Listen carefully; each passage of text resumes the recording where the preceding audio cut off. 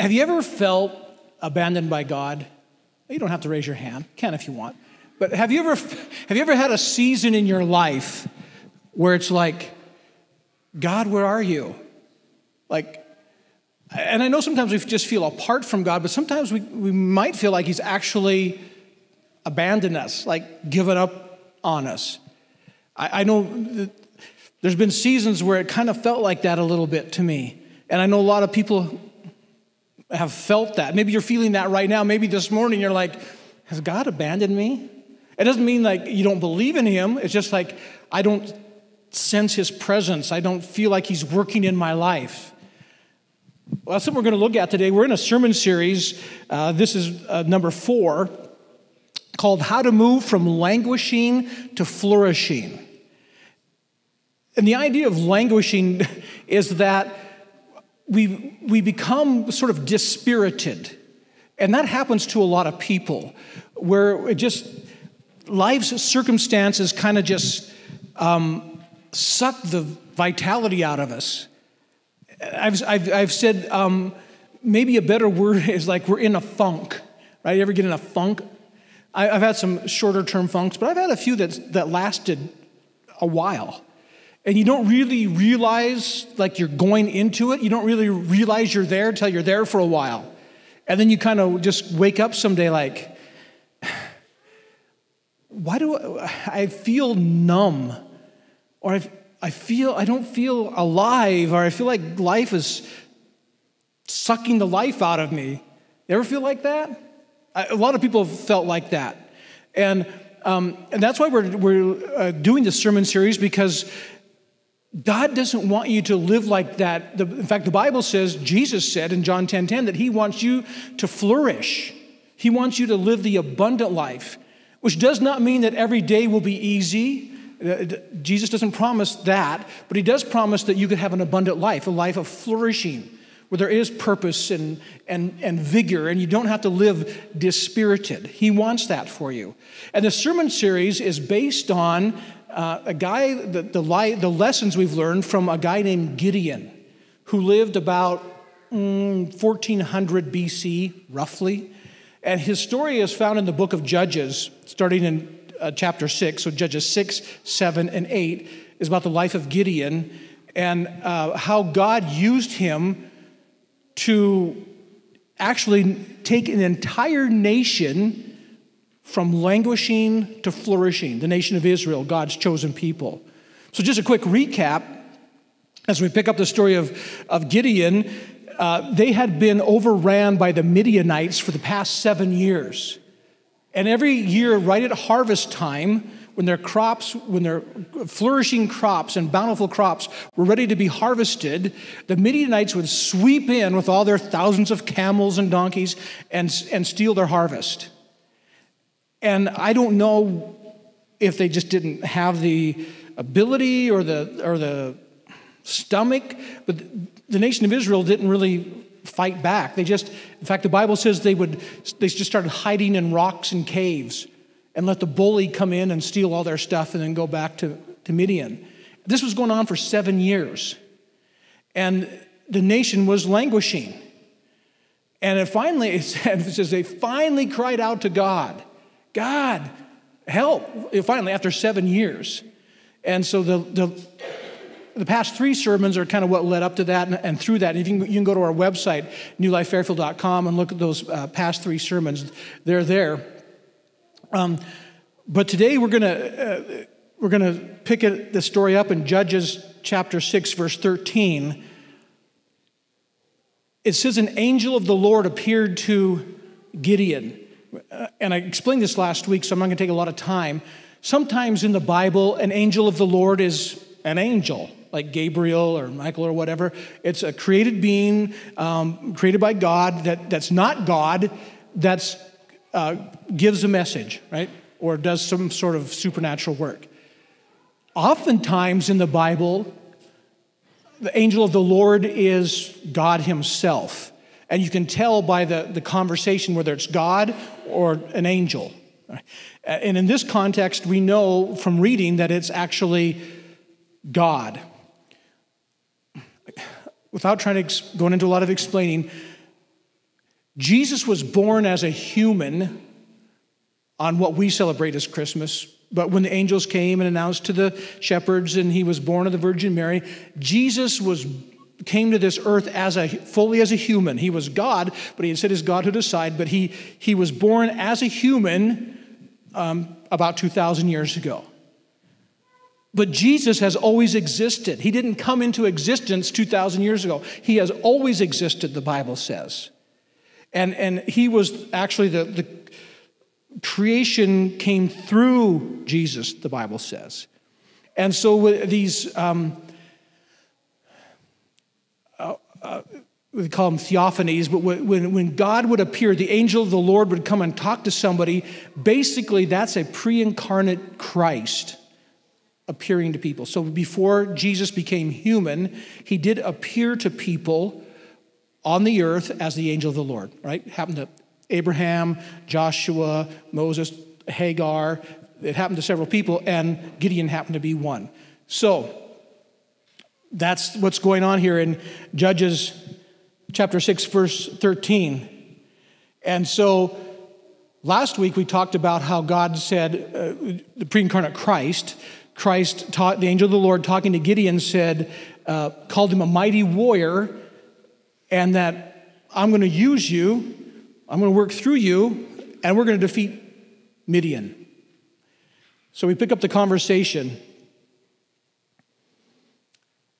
Verse 13, "Pardon me, Lord," Gideon replied, "but if the Lord is with us, why has all this happened to us? Where are all the wonders that our ancestors told us about when they said, 'Did not the Lord bring us up out of Egypt?' But now the Lord has abandoned us and given us into the hand of Midian." At this point, Gideon probably wasn't sure this was really God himself. He was kind of thinking maybe it's just an angel.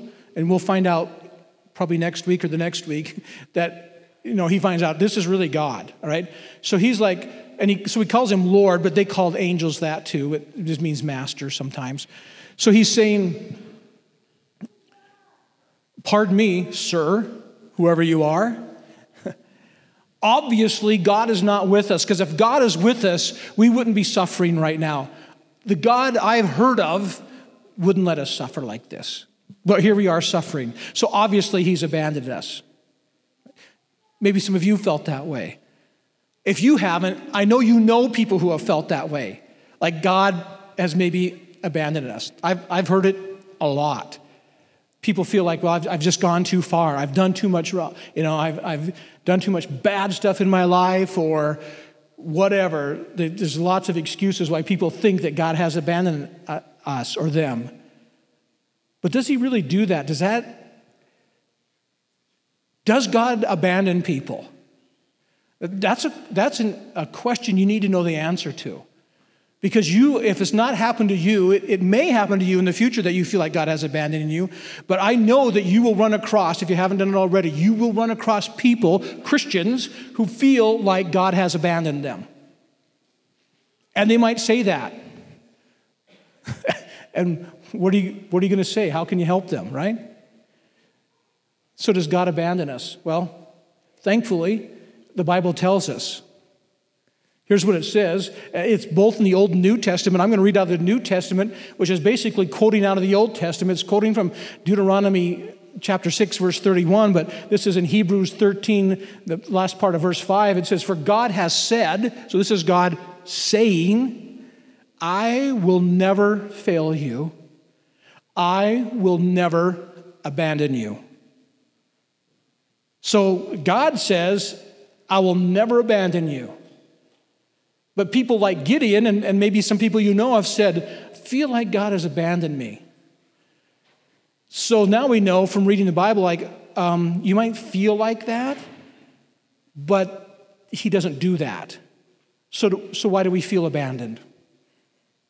Good question, right? Hope it's a good question, because that's what I'm going to spend the next few minutes talking about.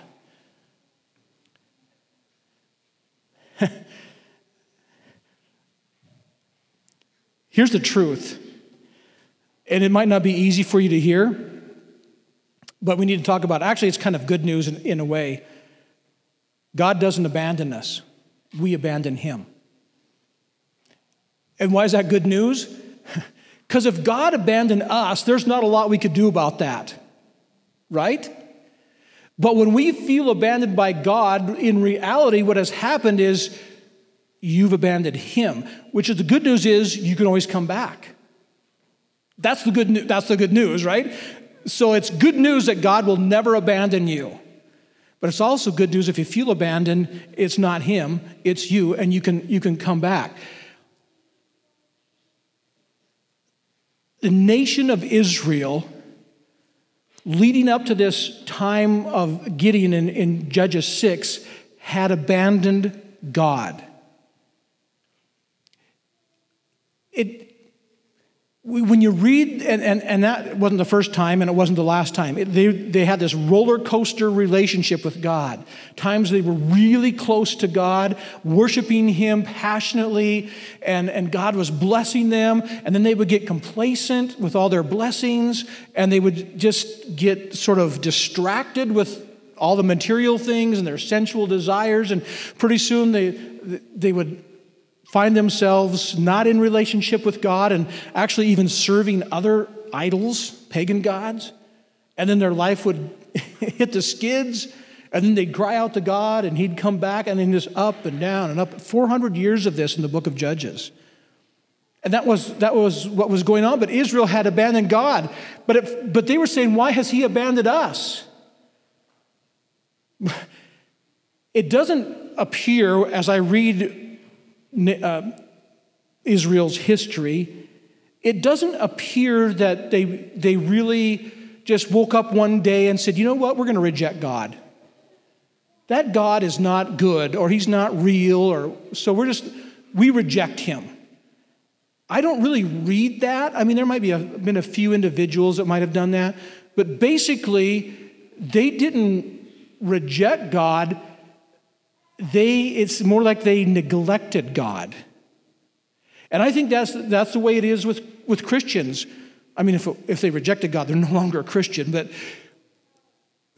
Christians who find themselves in a place where they feel like God has abandoned them, and it's like, okay, the truth is they've abandoned God. It's not like they just woke up and said, God, I reject you. I'm done with you. No, it's like little by little, their attention has been diverted, and little by little, they've begun to neglect God. And as that goes over time, pretty soon, they feel abandoned by God. Like, God, where are you? What he really needs to ask is like, well, where are you? So that's really what happens. And the word neglect really means, basically, it means to not pay attention to. If you neglect something, you're not rejecting it, you're just not paying attention to it. And that happens, it's happened in my own life. But as a pastor, working with lots of different people in lots of stages of their spiritual life, I can tell you that there are a lot of people who feel that God has abandoned them, and what has really happened is they've just begun to neglect God little by little, and it's kind of built up to the point where they don't even feel like God's at work in their life.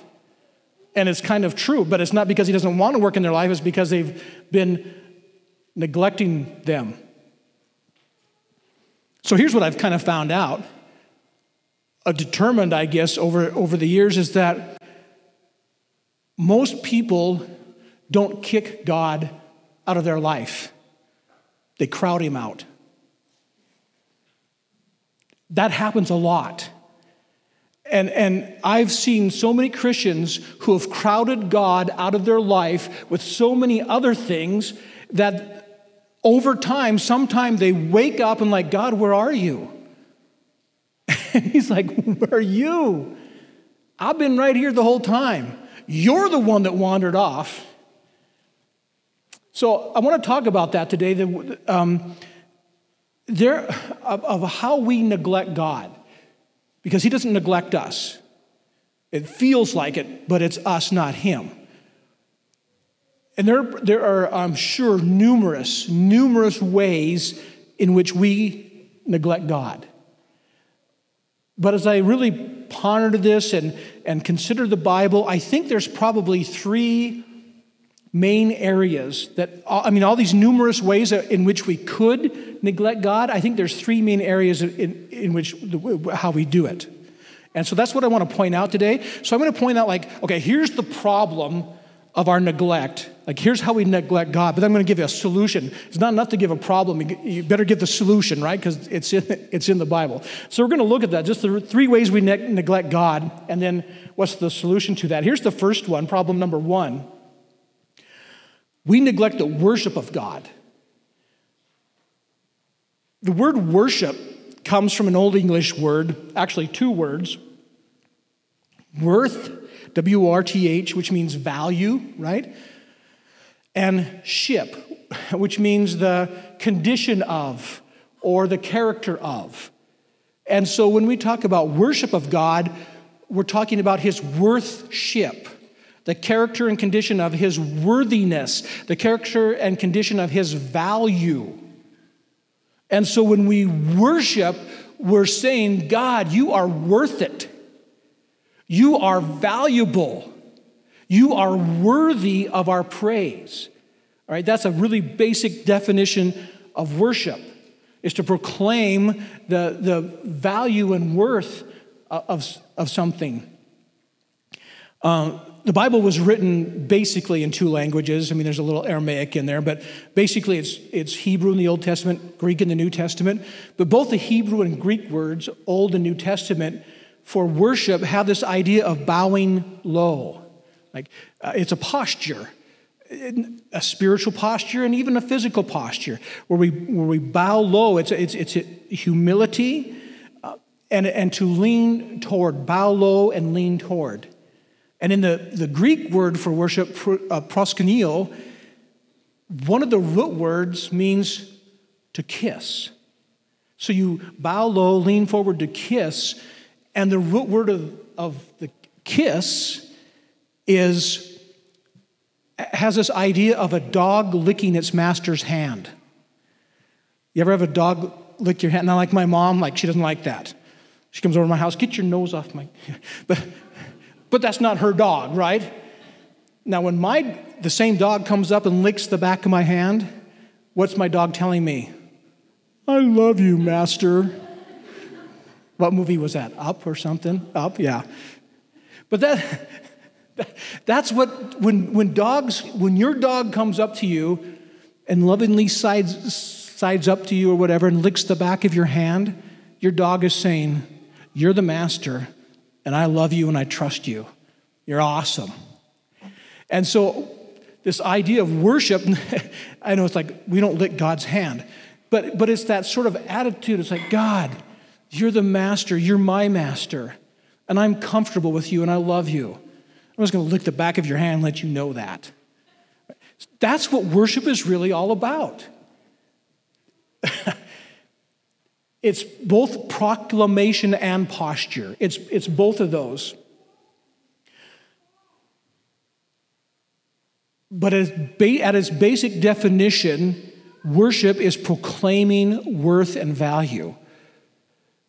It's easy to start giving other things in our life more worth and value than God. We would never say that. You ask any Christian, professing Christian, what's the most important thing in your life? Most of them would say, God. But is that really true? Are there things that have crowded out God? You didn't kick God out, but he's been crowded out. Are there things in your life that are crowding God out? Things that all of a sudden you're putting more worth and value on than him. Now, you wouldn't do that consciously, but we do it. I did it. I was saved when I was 10 years old. At C-Bar-N Bible Camp. I've grown up in church. I've always known God. But there were been times in my life where, now that I look back, I have to admit there have been times in my life when other things other than God had more worth and value in my life. Now, I would never have been able to admit it then or even see it. But now looking back, I can totally see it. And I've shared this before, so I'm not going to go into a lot of detail, but one of those was the areas when I was farming. Owning and operating a family farm became my idol. That's another sermon a few weeks from now. But if you would have asked me during my farming years, what's the most important thing in your life? I was at God. Except that would not have been true. What would have been true is my farm. And then God. It's hard to say that, but it's true. And I couldn't have seen it. I didn't see it at that time. There are so many things that can creep into our life, and good things. Farming or owning your own business can be a really good thing until it crowds out God and has more worth in your life and more value in your life than God. Sports and recreation, including hunting, can be a really good thing until it crowds out God in your life. Family can be a really good thing until it crowds out God in your life. And you're like, is that possible? Seen it. Seen it 100 times. Where family becomes almost an idol, and the worth and value of family overshadows worth and value of God. It seems like crazy, but I've seen it happen. And there could be other relationships too, same way.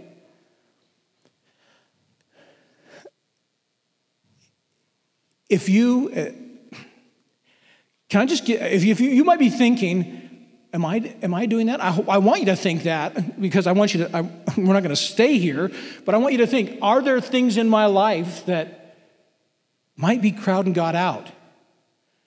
And I'll give you a really easy diagnostic. Look at your calendar, look at your checkbook. What are you spending your money on, and what are you spending your time on? If you look at those things, that's going to tell you where you're putting your worth in your time. I'm talking about discretionary money. I know you need to spend money on food and clothing and housing, and I know you need to spend your time working to have money to pay for those things. I get that. But I'm talking about your discretionary time, your discretionary money. What are you spending your money on? I'm not saying you can never spend money on those things. I'm not saying that. But I'm saying if that's where it's going and it's not going towards building God's kingdom, then you might need to ask the Holy Spirit, am I putting more worth on that than I am on God? So what's the solution? I mean, the problem is we neglect the worship of God because we've worth and value. That's the words we're using. We've attributed more worth and value to something else. Things have crowded it out. So what's the solution? Offer yourself to God before anything else. It's like, God, first and foremost, I'm yours and you're mine, and we're going to do your business first, and after your business is taken care of or whatever, then we'll do my stuff. But what do you want? Romans 12:1, Paul says, therefore I urge you, brothers and sisters, in view of God's mercy, to offer your bodies as a living sacrifice, holy and pleasing to God. This is your true and proper worship. How do you worship God? You offer him your life. That's what this says. It's much easier to offer God a dead animal than your living life. That's redundant. That didn't sound right. But you understand what I'm saying. And I've heard this before. This is not my original saying, so don't think I'm real clever. But the problem with living sacrifices is that they keep crawling off the altar. Right? You flop a dead animal down, it's going to stay on the altar, right? Until it burns up or whatever. Like, we'll come to God and we'll lay our life down on the altar. God, I give you my life. Until a shiny object comes along and we got to chase that, right?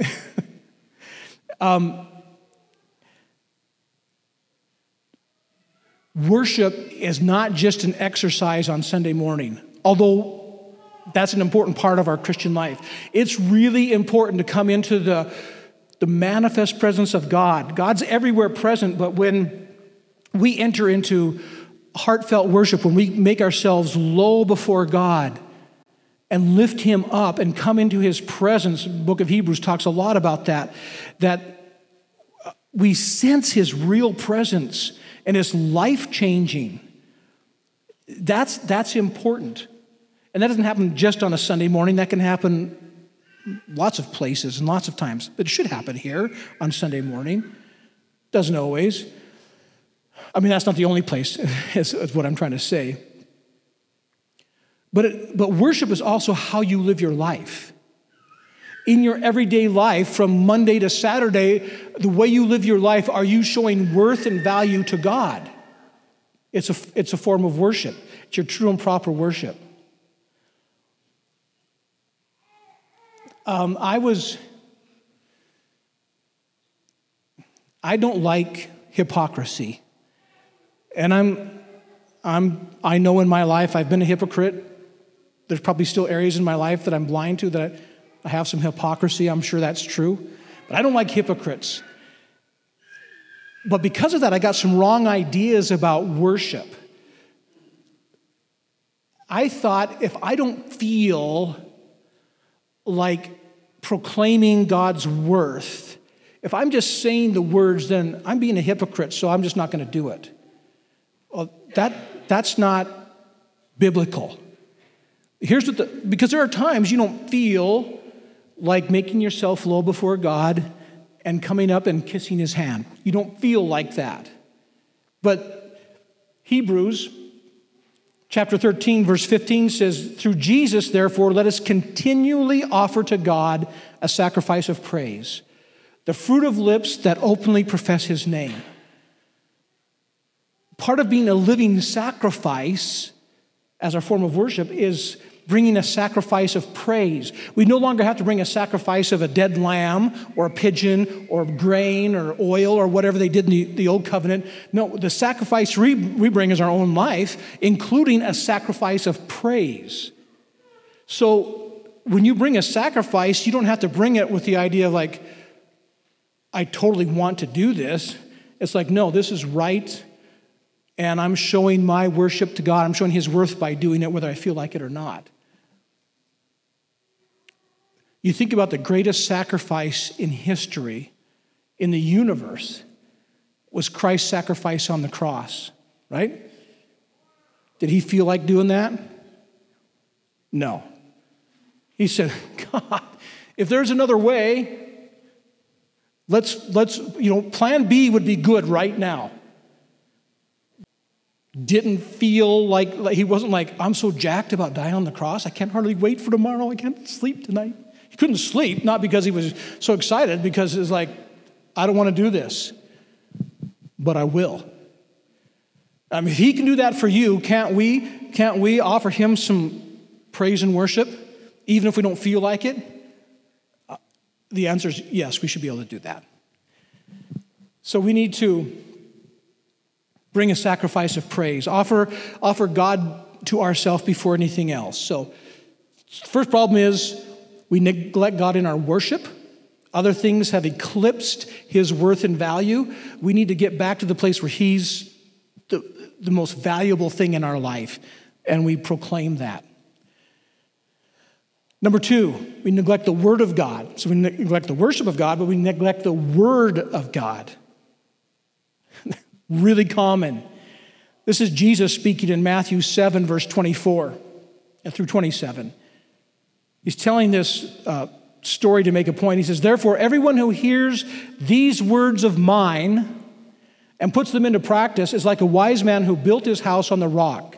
The rain came down, the streams rose, and the winds blew and beat against the house, yet it did not fall because it had its foundation on the rock. But everyone who hears these words of mine and does not put them into practice is like a foolish man who built his house on the sand. The rain came down, the streams rose, the winds blew and beat against the house, and it fell with a great crash. There are a lot of people, and I'm talking mainly about Christians now, who think God has abandoned them because their life is crashing down around them. Right? It's like, God, what is going on? Everywhere I turn, there's destruction. Now, I'm not saying it's always this, but here's what Jesus said. Could it possibly be That you're not listening to what I said? I mean, those of us who made it into adulthood alive, it's a wonderment that we did because our parents like, don't do that. And we go do it. And like, oh, now I know why they said don't do that. Yeah. So it's like God's word, which we find in the Bible, right, is valuable and it's for our good. Now, it's a little side note here. The Bible is made up of the Old Covenant and the New Covenant. And there are a lot of things in the Old Covenant that we're no longer under, all right? So there's things in the Old Covenant like a man can't trim his sideburns, they need to grow, and a woman can never cut her hair, and you shouldn't eat shellfish, so shrimp is off the menu, or pork. Those are all under the Old Covenant for reasons they had back then, right? But we're no longer under the Old Covenant, we're under the New Covenant. And so I'm just telling you, when you read the Bible, you got to read it with the understanding, okay, that's the Old Covenant, that's no longer applicable to us today. It's important to us, and we need to understand because it all points to Jesus. I'm not saying it doesn't have any value, it has huge value. It's just we're not under some certain sections of the Old Covenant. We're under the New Covenant. All right, but Jesus in the New Covenant is loaded with his word, the words of Christ. And he said, the reason you might be struggling is because you're not doing what I say. There's an example, I'm not going to take a lot of time. I talk about this at Freedom Weekend. And I'm not going to read the story out of the Bible, but in Matthew 18, Jesus is telling the story of the unmerciful servant, the guy who owed a lot of money to the king, and he couldn't pay it back, so the king forgave his debt. But then that same guy had somebody that owed him a little bit of money, and he went and threw him in debtor's prison because he didn't pay it back. And then the king called him in and said, "You wicked servant, shouldn't you have forgiven your brother like I forgave you?" Okay, that story is in the Bible, Matthew 18. That's the Reader's Digest version. Then it says, so the king, who represents God in the story, the king had the servant turned over to the jailer to be tortured. And then in, I think it's verse 35 of Matthew 18, Jesus says, and that's what my heavenly Father will do to you if you don't forgive your brother from your heart. Okay, let me explain that a little bit. God is not a torturer. God is not a jailer. But there is one. It's Satan. And what God is saying is, well, let me back up. His word says you need to forgive people. And forgiving doesn't mean you condone what they did. It doesn't mean you're saying it's okay. It doesn't mean that they're off the hook. I mean, they're off your hook. They're on God's. I've given this sermon before, so I'm not going to spend a lot of time on it. Go back and look at it on our website. But the Bible tells us we need to forgive people. And if you are unwilling to forgive someone, you're disagreeing with God. Right? God says, forgive them, everyone. And you're like, I'll forgive that person, that person, that person, but you don't understand what that person did to me. I will not forgive them. Well, when you do that, you're disagreeing with God, you're not agreeing with his word, and when you do that, you've kind of moved yourself out from his protection, and you've given access to the enemy to attack you. You've given what we call legal authority to the enemy. The enemy can't do whatever he wants to you. I just realized I'm getting a whole nother sermon, but I'll come around and we'll get back on it. The devil just can't do whatever he wants to you because he was defeated on the cross of Christ. He can't do whatever he wants. He can only do what you agree to let him do. I didn't say that right. He only has an opening in your life when you agree with him. And when you will not forgive someone, this is right from Jesus' mouth, you have opened yourself to the attack of the enemy, called legal consent, open doors. Right? It's not God trying to teach you a lesson. It's not him torturing you, jailing you. It's you saying, hey, I got my own plan. Thank you. Thanks for creation. Thanks for the Rocky Mountain front. Thank you for blueberry pie. I'm going to go do my own thing now. That's really what we're saying. And God's like, all right, let's see how that works for you. You're getting just hammered by the enemy. But then people get hammered by the enemy when they do that. Like, God, where are you? I'm where I always was. Where are you?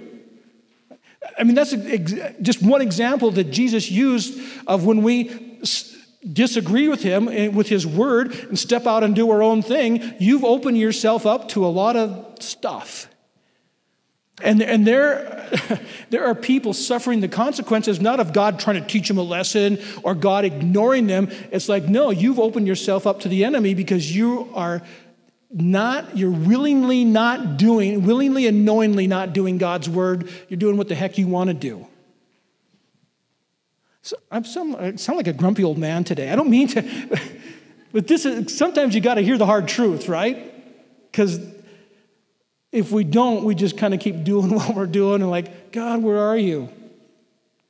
So what's the solution?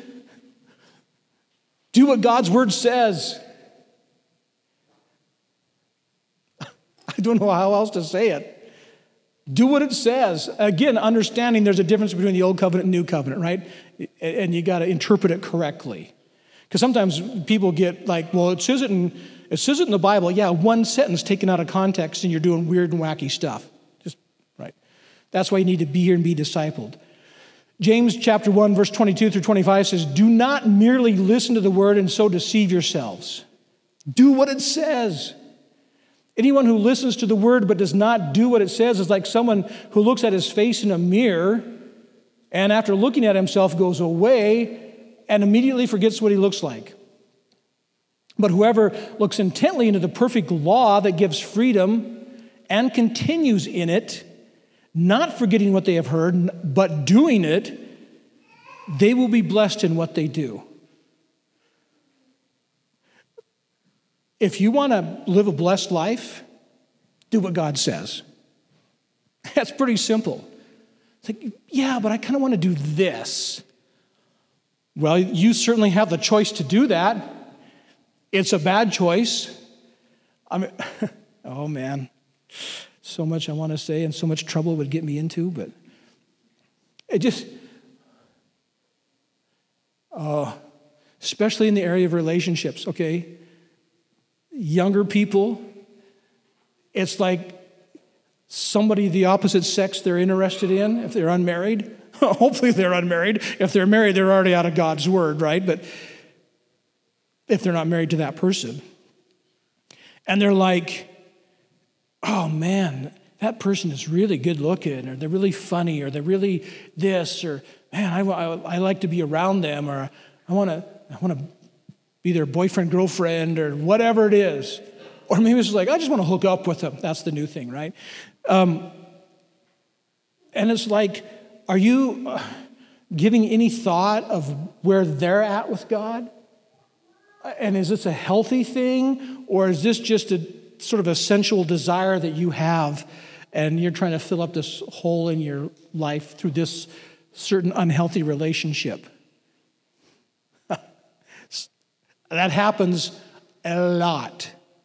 And then people, all of a sudden, then they find themselves in love or not in love, but in a relationship they can't get out of, and their whole world's crashing in around them like, God, where are you? I've been here the whole time. You're the one that wandered off. You're the one that crowded me out because you just had to have that person in your life. The wrong person that's not the person I had for you, but you needed to have that person so bad that you walked off and you put more worth on that than my word. Okay. God doesn't get as mad as I get. Okay. I'm just going to quit. But do you understand what I'm saying?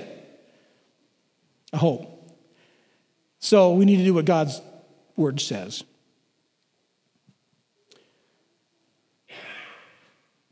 Okay, I'll just say this. This was really good. I was listening to a podcast. I'm trying to see what time it is. We're going to get out in plenty of time. I was listening to a podcast this week by a pastor that I really, really appreciate, Dr. Timothy Keller. Some of you may have heard of him. He's a Presbyterian pastor, just retired from the church that he founded in New York, Redeemer Presbyterian, and just a really godly man, and is so deep. And I've learned so much from him. I really like him. And so I was listening on a podcast, and he said, in our church, the Christian churches in America, you've kind of got what we call the mainline liberal churches.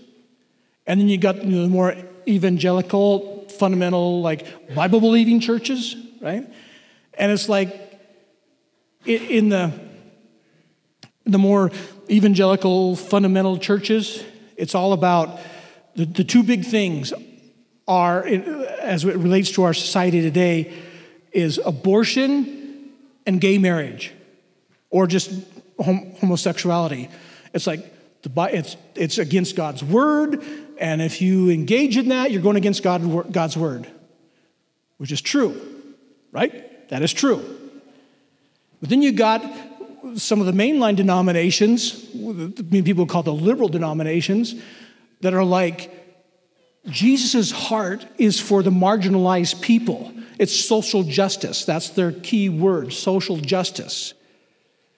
That's not God's heart, that people languish in poverty, and other thing is racial equality. That's not God's heart. Totally true.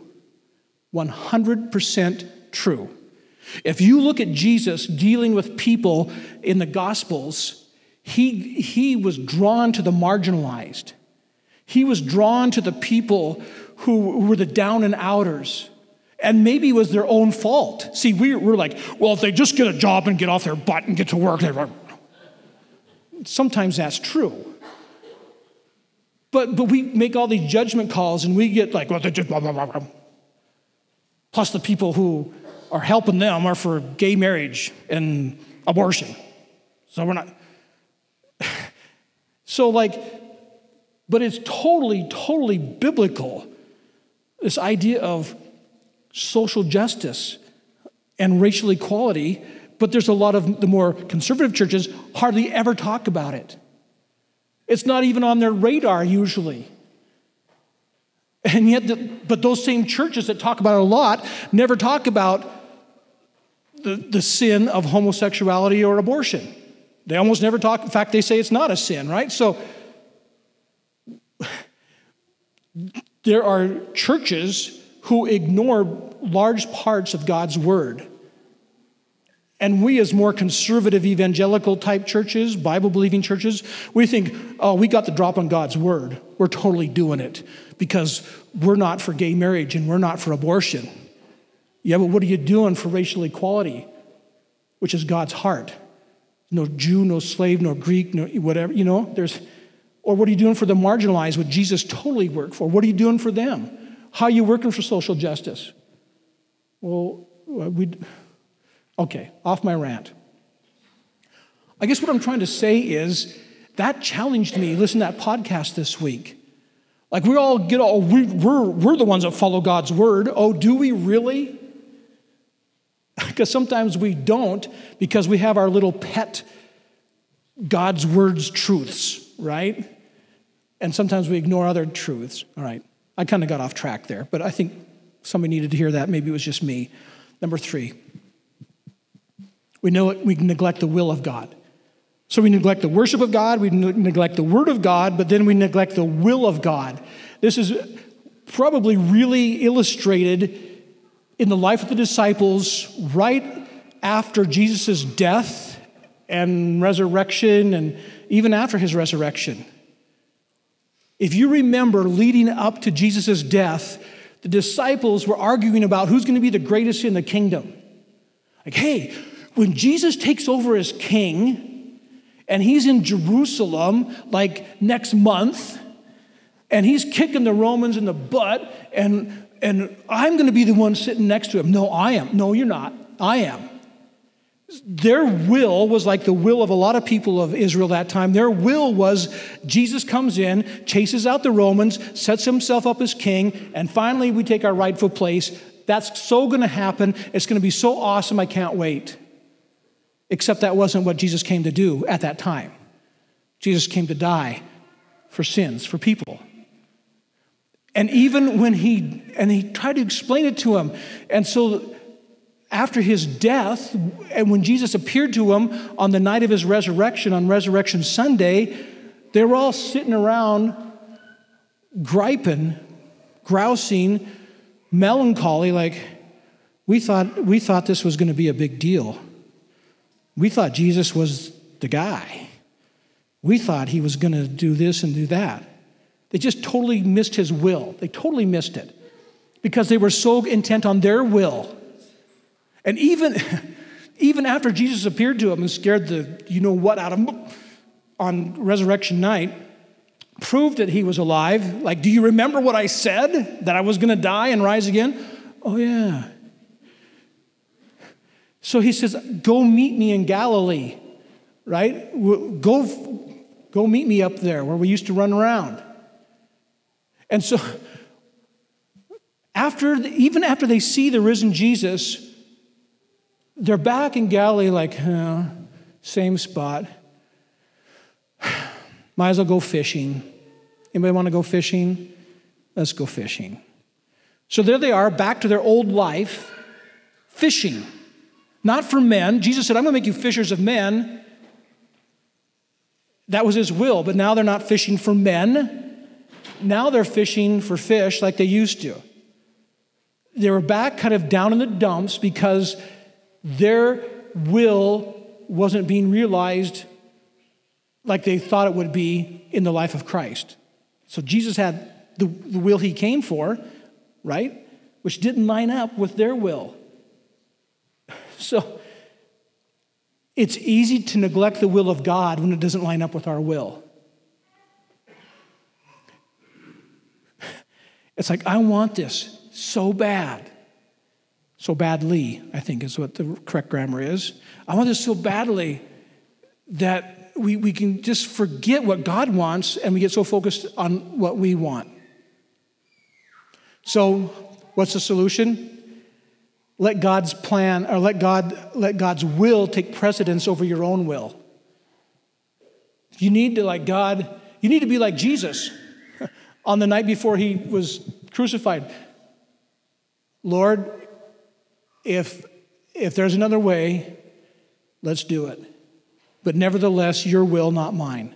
And that needs to be our prayer. Lord, whatever your will is, not my will, but whatever yours is.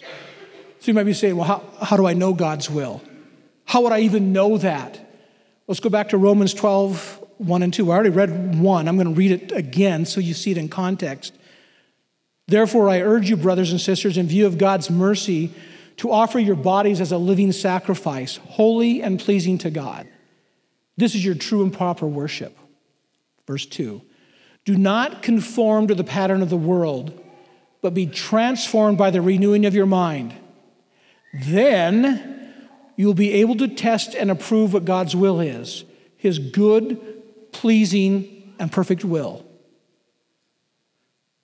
Except, how do you test God's will? How do you approve God's will? Who are you to approve God's will? But isn't that what it says? That if you renew your mind, think like God thinks, then you can approve his will? What's that all about? Here's what it's about. Illustration. If you found a painting in your attic that looked like it was from somebody famous, you wouldn't just say, hey, this is from somebody famous, or you wouldn't just throw it away because it's not somebody famous. You would take it to an art expert, right? Somebody who has experience. Like, I think this is from Van Gogh. And you would take it to a Van Gogh expert. And that expert would say, well, he'd look at the brush strokes, he'd look at the type of media you use, the canvas, the type of paint. He would look at all that and make a determination whether or not that's a Van Gogh. Okay? So he would approve whether that's real or not. It's similar with us. We're to be in God's word, in his presence through worship. We're to be so connected with God that we know him, we know how he acts, we know his character and nature. So when something comes up, it's like, that's not the will of God. I know God, and that's not his will. See, that's how we approve his will. We don't I don't like it, so I'm not approving it. No. It's like what we're doing is like seeing, because we know God, whether that's his will or not. You can know God's will. You should know God's will. But you have to know God to know his will.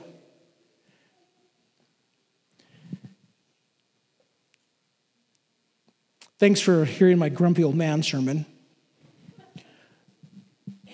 But I think this is important because through the years I've just seen, like I said, I've seen people crowd God out of their life little by little.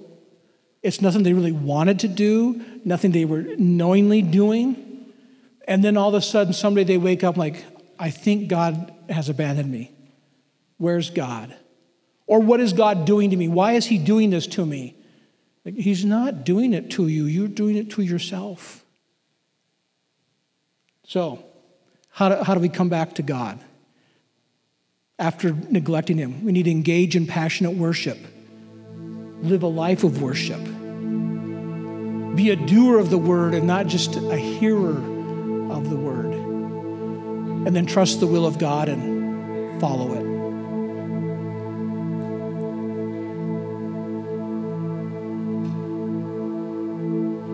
As we dismiss this morning, I just want to pray that for you. Why don't you just stand if you're physically able?